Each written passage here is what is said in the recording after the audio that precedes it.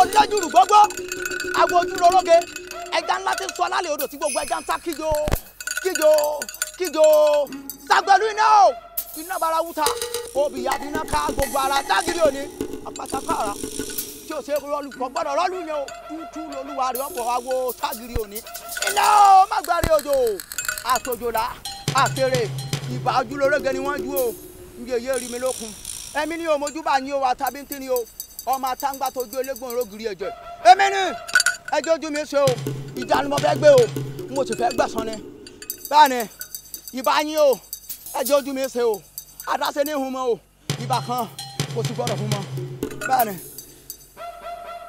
ọ̀ndà.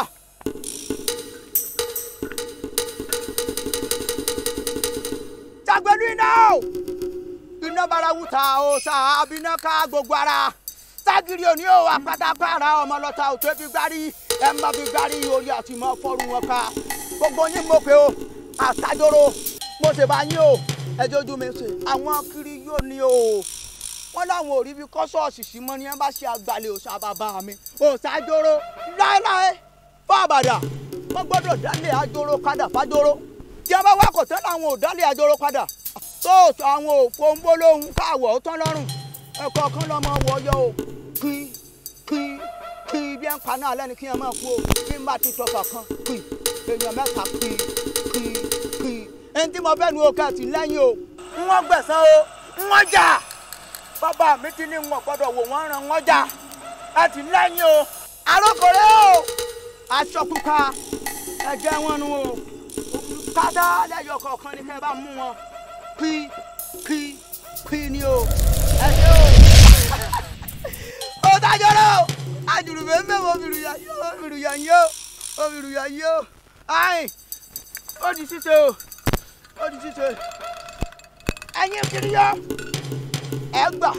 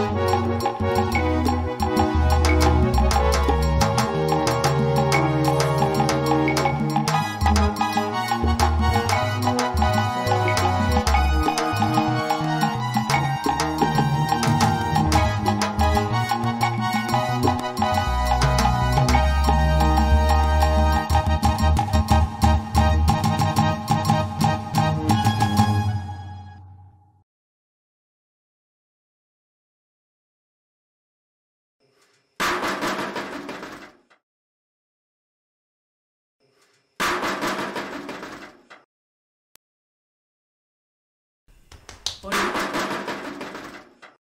wake up! Pastor! Someone is at the door.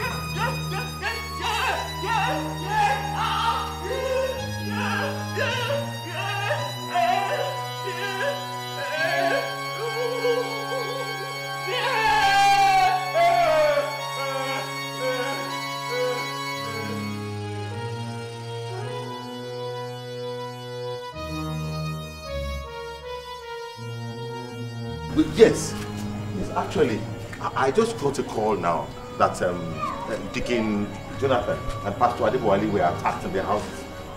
I actually did not get the full gist. Yes, all I got was that someone knocked on their door and some poisonous substance were poured at them. You know what? You know what? Just stay indoors now. Don't open the door for anybody. Do you understand?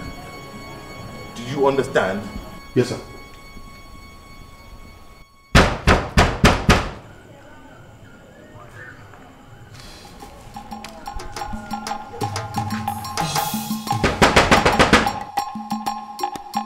Who is that?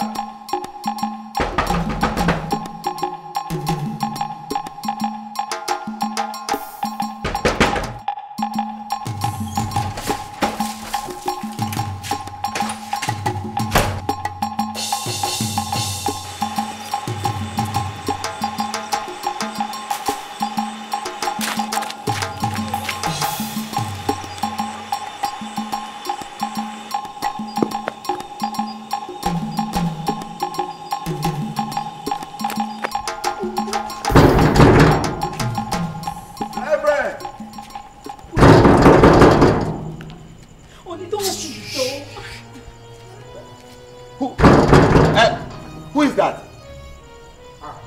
It's me, Reverend. Please open the door, Reverend. It's me, Damdola. It's Pastor Dami. Even if it's Pastor Dami, let him come when it's done. Enough of all these nice calamities. Enough! But we cannot leave him in the dark. Reverend, please open this door. We cannot leave him outside like that now. Yeah. Hey, Pastor Danny. Sir, Reverend, please, open the door.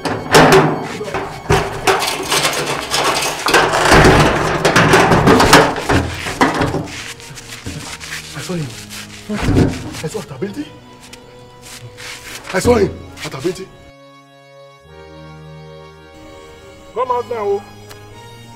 If you don't come out, you are a bastard.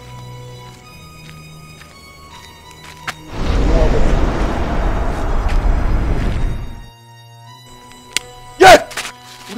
Yeah! Èmi lọ wá. Mi wá yín sáwọn. Àdó wẹ̀ ńkọ́. Mà kò ní wá roko díẹ̀ níbí. Ó wá roko lórí ìgànjọ́. Ó ti dá. Ara ẹ lọ ń tán o kì í ṣe mi. Gbọ́ mi dáadáa. He has been the one killing all church members tonight. Ah! He has been the one. Oh my God. He was just appearing in different forms, Reverend. You see? Hey, what he told me, I forgot. Èmi Atabinti ni o. Omi gbóná mi ò tẹ́ fi bọ́jú o. Bẹ́ẹ̀ sì ni ọmọ lọ́ta mi ò tẹ́ fi gbárí. Bó ń kán lọ mo wù mí rí lágbẹ̀dẹ tí mo fi tẹ gbogbo orin ba.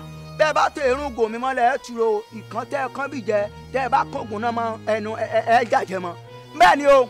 Gbọ́ mi. Èmi lọ̀gá tí mo máa gbàsọ aláṣọ bora o. Mo ti gbàsọ àwọn ọmọ ìjọ yín bíi mélòó kan bora lóru òní. Tí mo ti dọ́fẹ́ láti lọ rèé domi burúkú sí wọn lójú. Gbogbo àwọn ìjọ yín tí mo gbà wọ́ wọn lò. Ó di gbére àwọn èèyàn kó nu ọmọ ìjọ nu. Bẹ́ẹ̀ ni ẹ̀yin láti bá o. Because I don't even have any problem with you people practicing your religion on this land. But the issue is that you must remove your church from the land of Ajoro. The gods of my father, I will never tolerate that one. You must remove your church. If you don't remove your church, you will die one by one. You can try me, oh, Pastor. You can try me. Yes, sir. Yes, sir. Try me. Yes, sir. He said he has no problem with us practicing our religion. He said he has no problem if we want to practice our religion. But he said that we are building our church on the land of Ajoro is a problem to him. He said we should go and remove our church from their land, oh, Reverend. He said we should remove it, oh.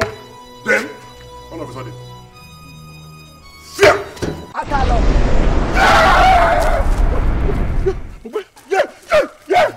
Yeah, Reverend. I have seen people disappear before in films. I have seen people several times disappear before in my dreams. But in real life, I've never seen it before. I was scared. I ran for 40. Disappeared. Fear! I forgot to call the blood of Jesus. Oh my God. People. He can appear here. He can appear any other man. Very dangerous. Anywhere. How? But the land was a gift from the late monarch. Obade Suwokpo, Adefemi Onoshiruwa the First. The blind man who the Lord opened his eyes through you. The man gave the church 50 acres of land for us to build a church and a school. And I believe he had an exclusive right in his capacity as a king to bless anyone with a parcel of land. So why all this problem? Don't forget, the land wasn't given to us by the king alone. The community had hand in that. Had we? Remember how happy everyone was on that day when the representative of the general overseer came to lay the foundation of the church. Okay, now that the king is dead, so who do we go to? Let's go to the King of Kings. When the people are dying, God, your people are dying on your property. Just a few days ago, we found 6 of our members dead at the Ojurologe River. Abiyo, they went for baptism, Reverend. Baptism. Hey. Oni, calm down. Don't give up. The battle is the Lord's.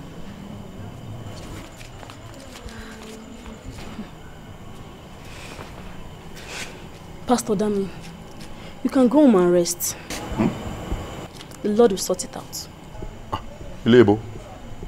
Oh, Reverend. Join me inside, sir.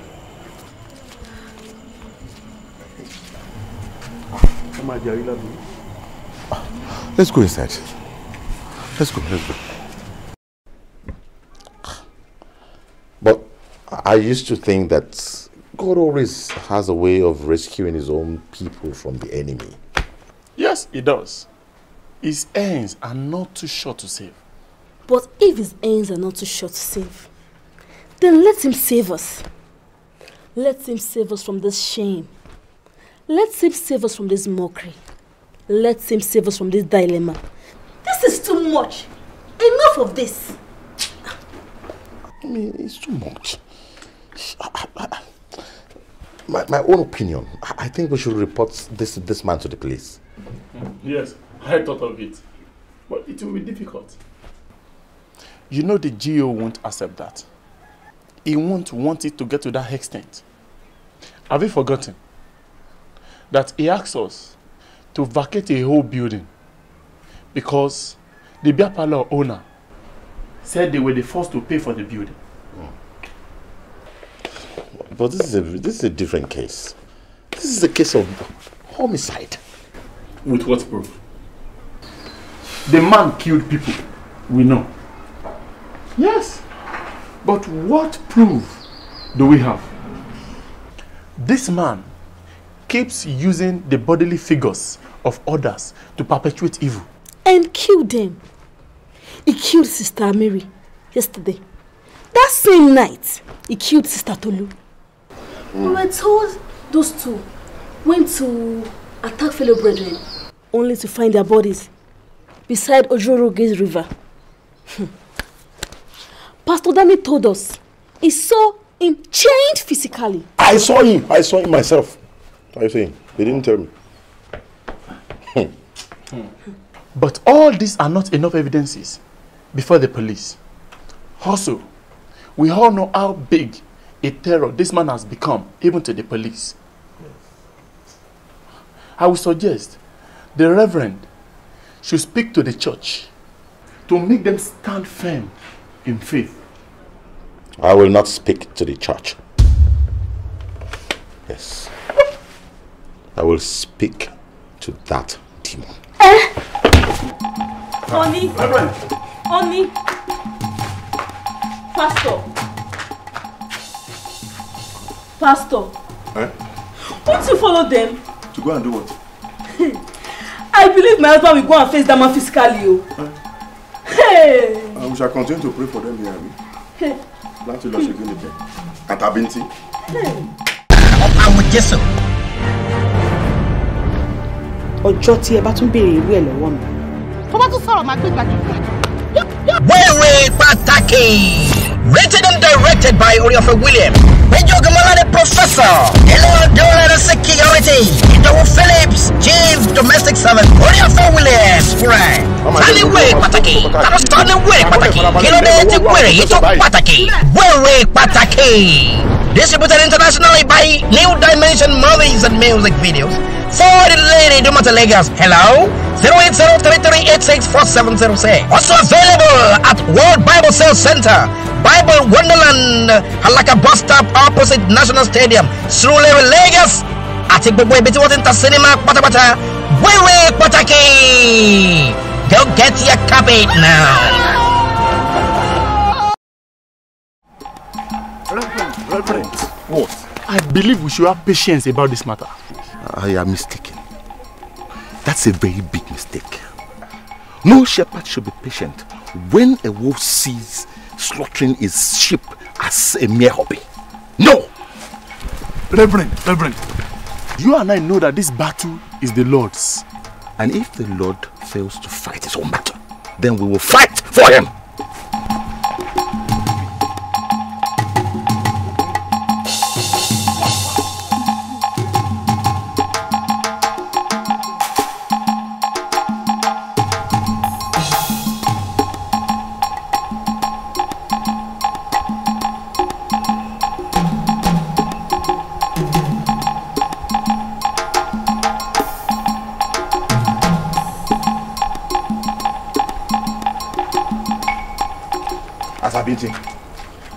I come in God's name.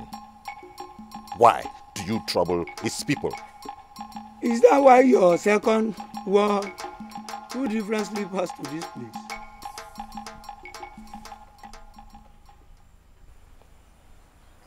That is not my question. I ask you again. Why do you trouble our peace? Let the people of God leave the land of Ajuru, and I shall leave their peace. The earth is the Lord's, and the fullness thereof. That land was given to us by the king. Where is he now? Because of your trespass on the sacred land of the gods, this big town has no king and no chiefs. Then get the king. You stopped them from getting the king. They cannot get a new king because the Ikwebi, where the king elects to hide for 40 days, has been desecrated by you Christians. In fact, it is on that spot you built your church. The church of God stands, and the gate of hell can never prevail. Oh, let's wait and see. Olalowo, let's wait and see. Atabinti, I'm not here to joke with you. I'm here to warn you. I also give you 7 days. You have to come and apologize to the church for the atrocities you have committed. Amen. Àwọn èkó ní àbá ìrora dáadáa àbẹ́kejì ẹ̀ to come and apologize to your people. Never. Olóòní sókun kà mọ́ ẹ tí ọ̀jẹ̀ wọ yóò béèrè ẹ̀yin fẹ́ wọ jẹ ẹ tún bẹ̀bẹ̀ béèrè ni ẹ sì rí wọ ẹ wo mi. Just give me a minute. I will show you something. Ṣẹlẹ̀ lọ́rọ̀ gbọ́.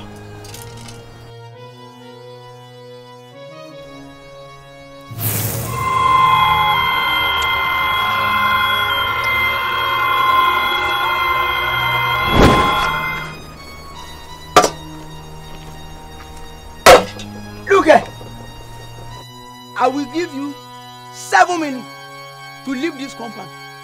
Otherwise, you shall become like them. Karambani o ma le gbogbo.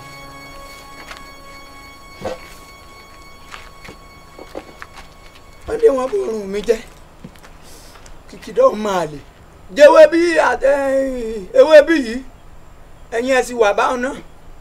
N bá ti pàdé àwọn àwòrò ṣàṣàdé lálẹ́. Wọ́n sọ yín dé èèyàn padà. Oúnjẹ tẹ́tí ẹ̀jẹ̀ kílẹ̀ tó sùn yín ó ṣe ó lò lọ́la. Ẹ wà bẹ́ẹ̀. Ẹ fara mọ́.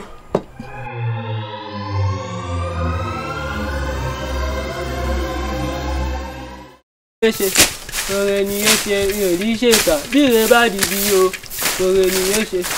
Ọ̀rẹ́ ni yóò ṣe mi ò rí ṣèkà. I mean what I said.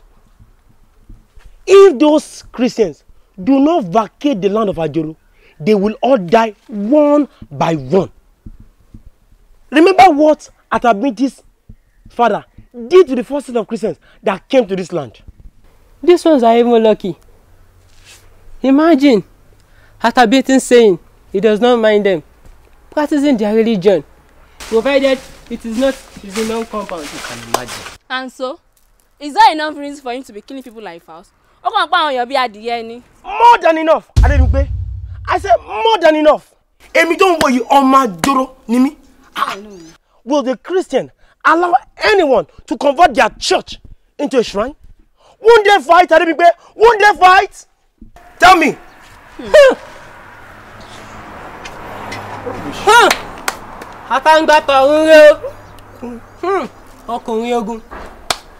Atabinti is very soft. Atangbata, his father was not even ready to allow any strange religion here. So, the late king, when he became a Christian, do you know what he did? He went home and committed suicide. Hey! Iyo! Adewale. You talk as if you were there when he committed suicide. Do you know why Atabinti is that powerful?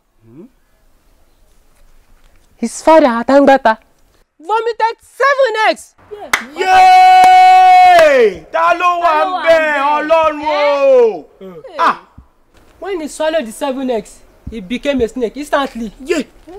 Adébímpé, torí Ọlọ́run, ilé yá. Èyí tá gbọ́ tó. A ṣe yòókù lálẹ́. Jọ jámarele. Adéjọlápọ̀. Ilé yá. Adébímpé, ẹ mẹ́tì lọ ẹ wá gbọ́ sí kílẹ̀ tí gbọ́.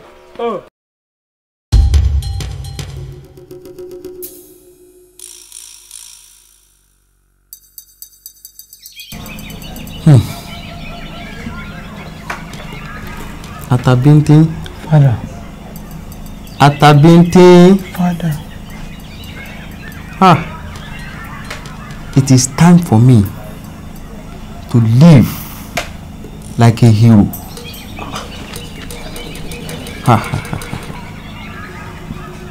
Onosurua has committed an abomination.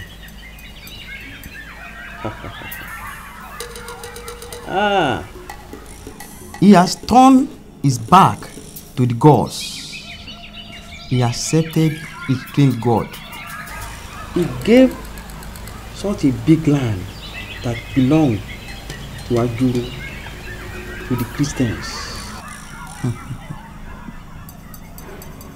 All because he can now see with his eyes. Who told him that it was not the sacrifices that I, Atangbata, made that opened his eyes? They gave the land of Ajuru to strangers. Those ones came and danced and rejoiced and built their church over my dead body. Atabinti, it is not the physical size of a man that makes him great. It is his internal size. The 7th egg is coming, and I will go and meet my ancestors. Atabinti, Father, will you fight against this injustice? I will, my father, but I don't want you to go now. Let it be, my son. Let it be. But you must fight. You must not spare the Christians. You must destroy them one after the other. Atabinti, if you do not, my spirit will trouble you and your generation forever. After you swallow the 7th egg, you will go to the river of Ojurologi. You will dwell under that river with Magbari Ojo for 21 days. After that, you will go to the rock of Sagirioni, where fire burns with the heart. In that fire, you will live with Sagbeluino for 40 days and 40 nights and feast on bitter kola. When you return, your bones will have been made of iron. None of them will conquer you.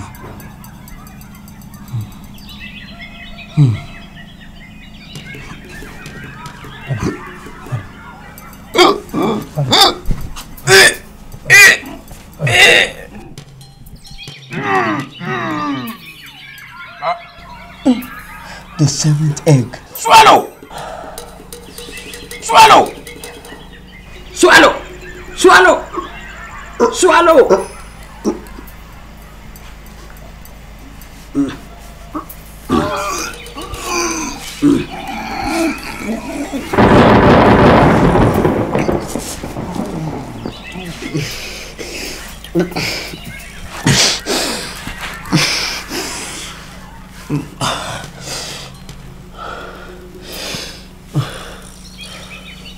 Father, Father! Father! Bàbá rẹ̀ bí adógbọ́dún, Fárájò adógbọ́dún.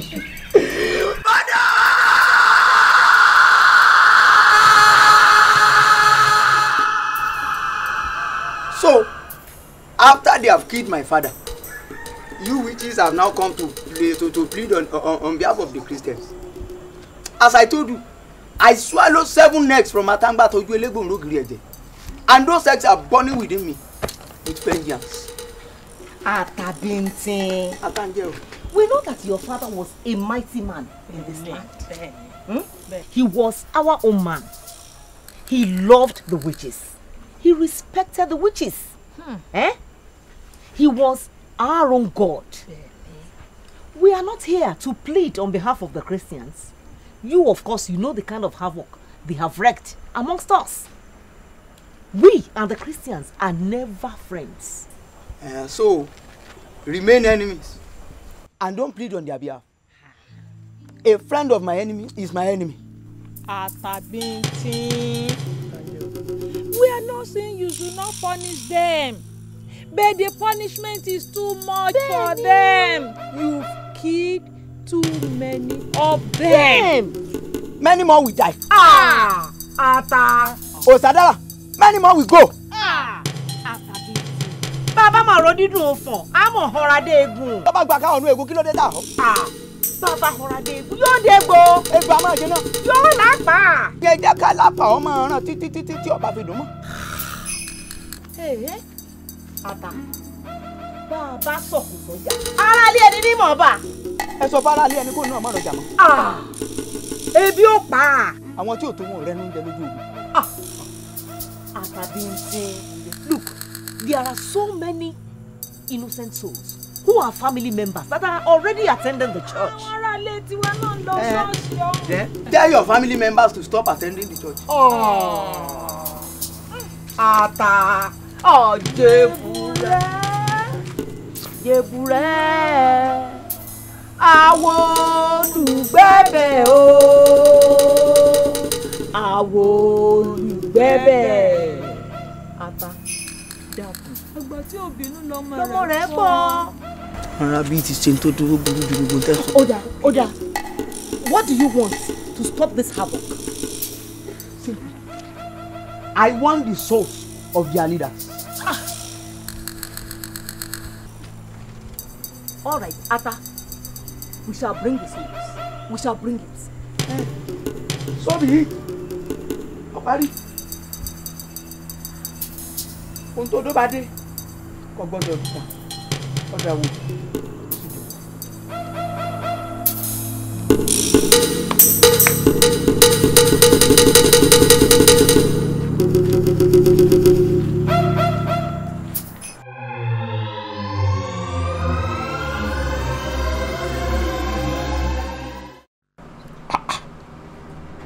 Just yesterday, you were still a Helenati. So what suddenly happened?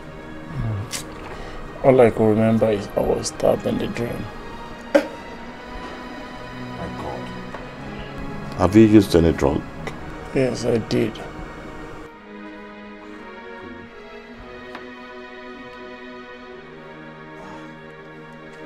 In that case, I think you need to go to the hospital.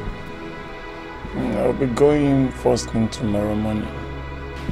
Okay, Pastor Danny, you will have to accompany him tomorrow. Yes, sir. Here, I brought this anointing oil for you. Oh, thank you, sir. Let us pray. In the name of Jesus. Amen. Father, in the name of Jesus. Amen.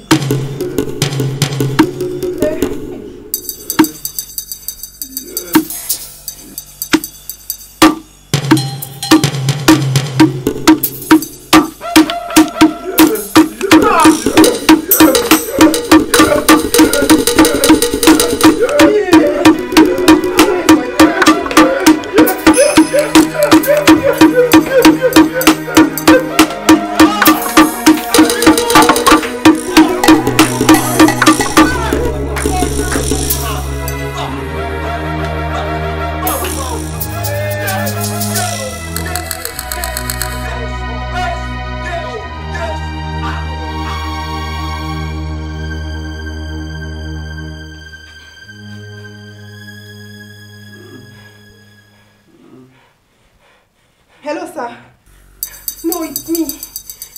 I don't know what is wrong with him. He's just shaking and shouting. Alright, sir. Alright, sir. Please, now.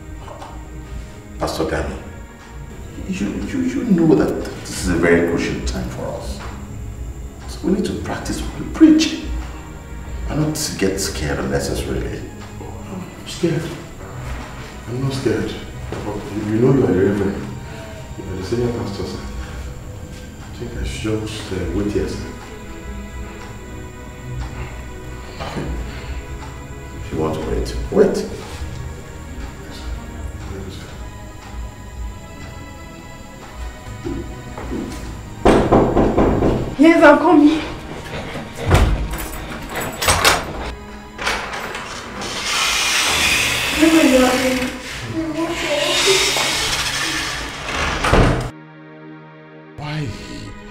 Why? You cannot do this to me. You have to stay with me. We need to fight this battle together. In the name of Jesus. Every spirit in this body that is tormenting you, I command you in the name of Jesus. Come out in the name of Jesus. Come out in the name of Jesus. He has been shaking since. Don't worry. You'll be fine. You'll be fine. Just let him rest. Let him rest.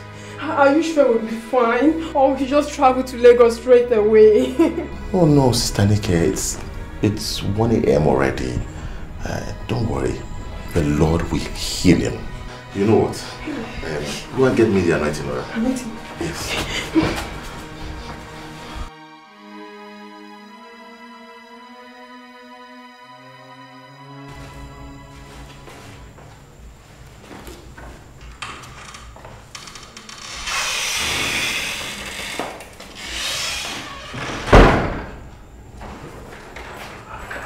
How is he now? He's gone. To where? Where has he gone to?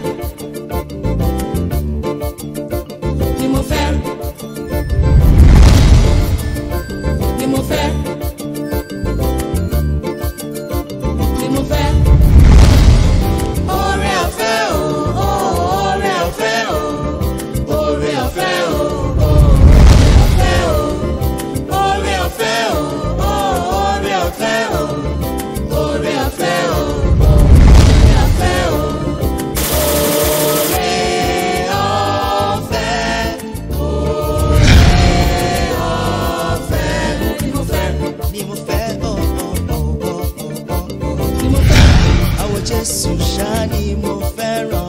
Ni mo fẹ́. Ilẹ̀kùn Gòmórà ṣá ni mo fẹ́. Ni mo fẹ́. Iná inú omi ni mo fẹ́ o. Ni mo fẹ́. Ni mo fẹ́. Oh oh oh. Ni mo fẹ́. Pastors on strike ṣá ni mo fẹ́ o. Ni mo fẹ́. Iná inú omi ni mo fẹ́. Ni mo fẹ́. Ni mo fẹ́. Oh oh oh oh oh. Ni mo fẹ́.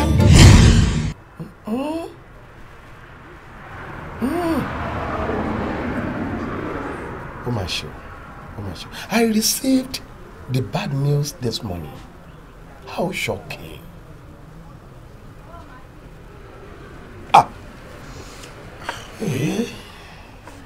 It was very shocking, sir. We have not recovered from the shocking news of Reverend Adetola's death. Adetola.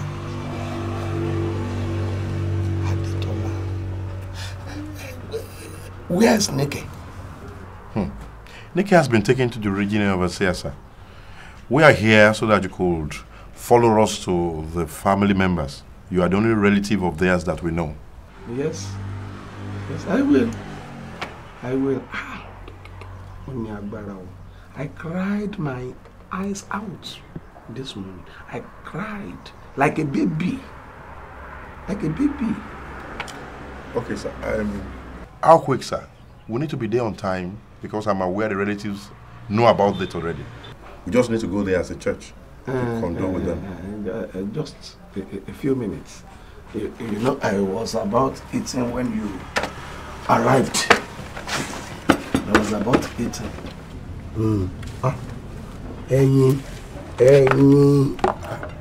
Can't we eat? Can't you come for this?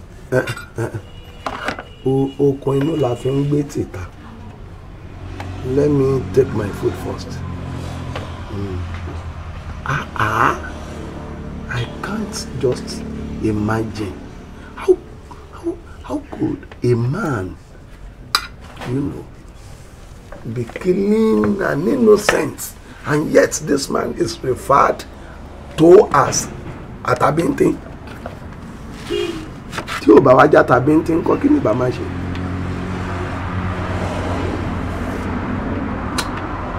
I can't believe it. Like, death is nowadays so cheap. So cheap. And next thing that kò tí ẹ̀ ju méjì kọ́bọ̀.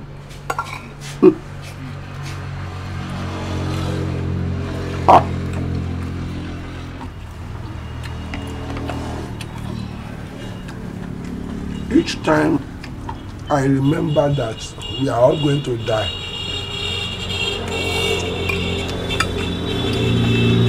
I go to God. Adetola have gone, and yet life continues.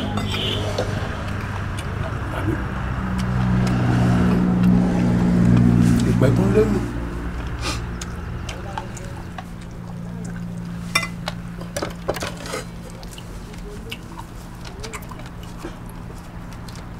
One day I will go to heaven. One day I will go to heaven. One day I will go to heaven to see my Lord.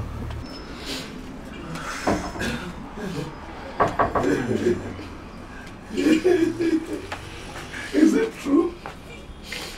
Is it true?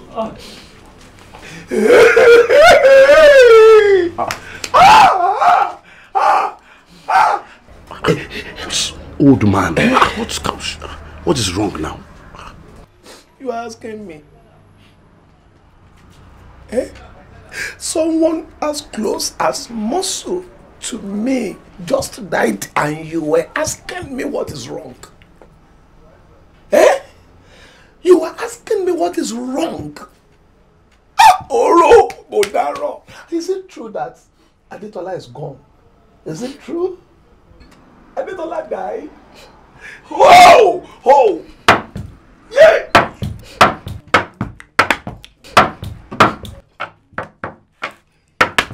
Baba, stop it, you are drumming.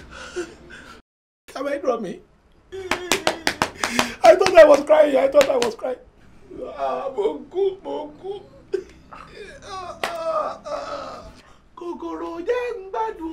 Dogbo. Oh, yeah.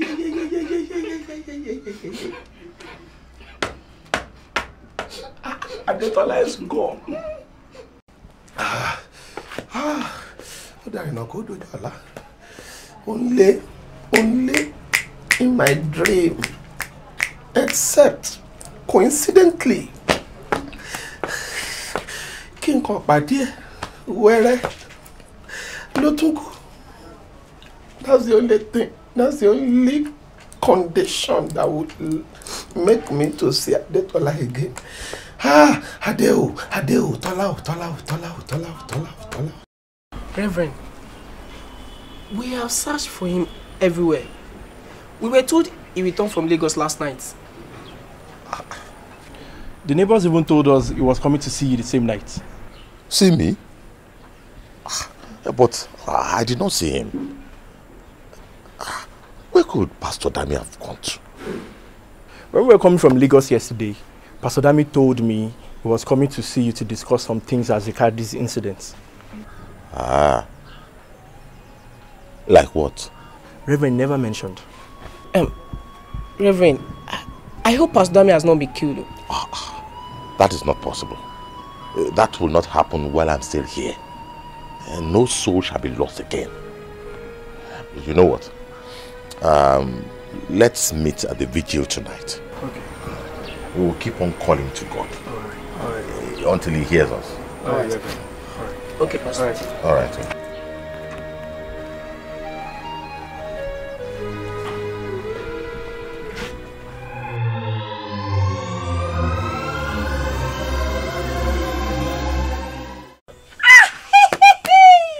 I never knew that the meat of their spiritual leader was that sweet.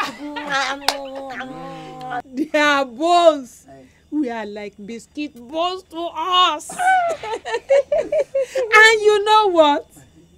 We've always thought that their superior leaders were untouchable. Yes.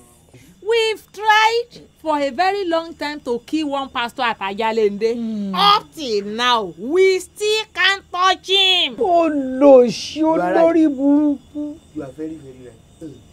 It is because you don't have secret. Àṣírí tún wà ńbẹ̀. I will tell you the secret later. Atabinti, we have now agreed that we the witches will now collaborate with Atabinti to eat the Christians. You see, I have nothing to do with them when I kill them. Sincerely. All I want is that they return the property of Ajoro to me. Oh. Otan. May they never return it. May they never return it. So that you will be the hunter and will be the eaters.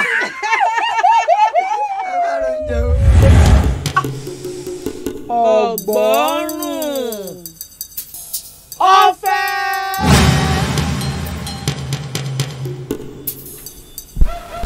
Ẹ̀yin wo nu? Àwa ni bàbá. Àwa lórúkọ tí bàbá yín sọ yín. Àwọn ọmọ yín ni bàbá. À ń lọ máa lè. Come here or become the next meat for the witches to eat. Are you two not part of the Christians? I've seen your faces there before.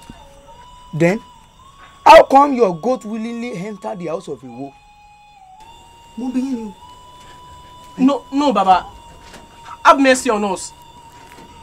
We came to beg that you should not kill us. You see, Baba, we want to follow you, but we are scared. You want to follow me? Yes, Baba. Yes, Baba. We want to renounce the religion of the Christians. But secretly, Baba. Secretly, Baba. Why secretly? We don't want people to know. They will think we are backsliders. I understand. But your pastors once said your God will save you. Our pastor is a toothless barking dog. We noticed that he himself is confused. You will see that many of my followers have converted to your religion. Koburu, if you are willing to join us, I shall conduct your initiation soon. And you will see that many of your people They have run to me for protection. Ashe Baba. Ashe Baba. Oh. Your pastor sent you to me? No. At all. No. Olalowo kan mo wo. He must not see us here. He must not see us. Please help us, Baba. He must not see us, Baba. So you didn't tell me? No, Baba. No, at all. Please, Baba, he must not see us. Stand up. I mean, go and hide. Go and hide. Okay.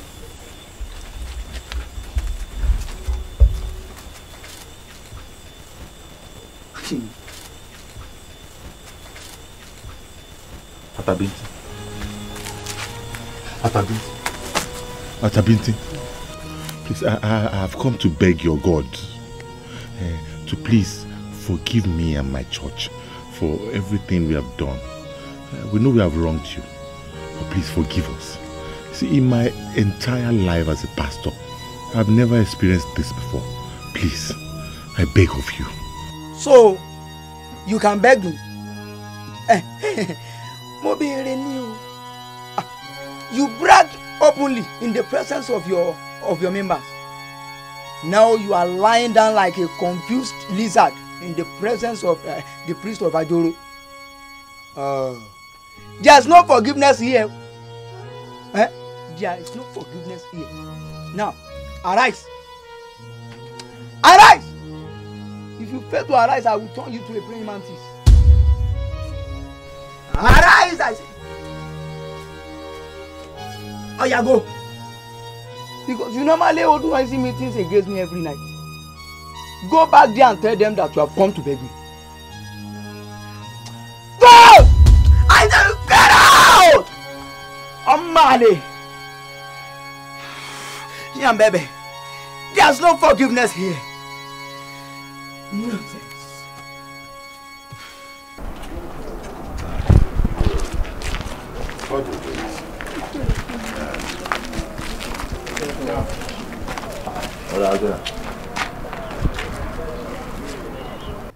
I hope all is well. All is fine, Reverend. Yeah, all is well. We're fine. But very, very unlike you. Yesterday night at the vigil, I did not see you. What happened? Very busy, Reverend. Yeah. Very busy. Yeah, we're very busy. Brother Jonah. Brother Joe. Why are you behaving strangely? Or is it because of Pastor Dami, who has been missing? Look. I'm on my way now to Lagos to make a report. Maybe he has even returned without informing us. We've tried calling the regional overseer, but his call is not going through. Maybe his network. Maybe. Don't worry. We'll find him. Yes. We'll surely find him. All right. Thank you, Reverend. Thank you. Let's go. They're just afraid.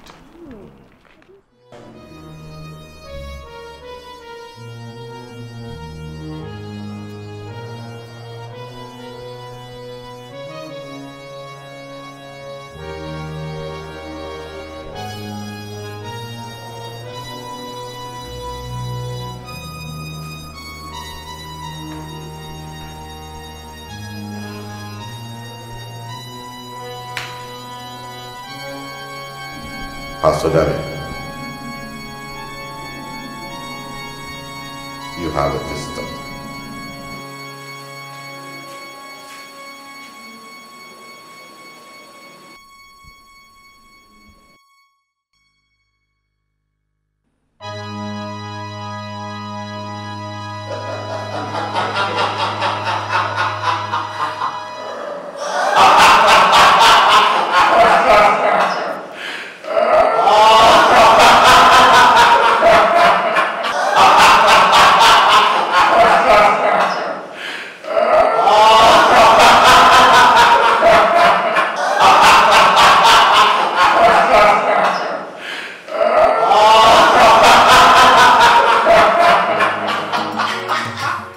Sure you enjoy that movie. To watch the remaining part, go right now on www.judasmovie.com. oriofefilms.com. Also, we need you to support us at Oriofe Films and Theatre Productions Company so that we can continue to shoot greater movies. If you want to do this, you can just send me a message on 07033215055. Plus 234 is our country code. I will appreciate your support. I love you and I'm proud of you.